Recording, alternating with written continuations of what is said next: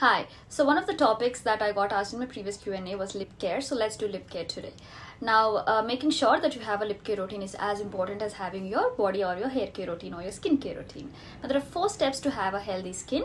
If you're having a dark or cracked lips like this, or if you're having a pigmented lips like this, or either way if you want to have a healthy lips, make sure that you follow these 4 steps. One is definitely making sure that you're cleansing your lips. Now, coming to lips, when you're doing a lip wash, you make sure that you use a gentle lip wash or a foaming lip wash, so it'll be gentle on your lips. The second one will be to scrub or exfoliate regularly.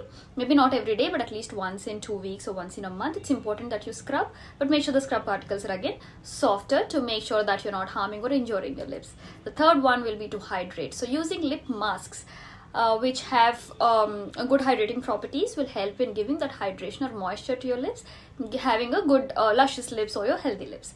The fourth one is definitely to treat your pigmented lips. The causes could be many, but the treatment would be to make sure that you're using lip masks or lip products that are having ingredients that will reduce the pigmentation in your pigmented lips. Now, ALANNA comes with the entire lip care kit. It has this lip wash with a very gentle brush that will help in cleansing your lips without harming it. It also comes with a good lip scrub that is very gentle on your lips, not causing any injuries or tears or abrasions on your lips. And it also comes with a good lip mask for hydrating and treating.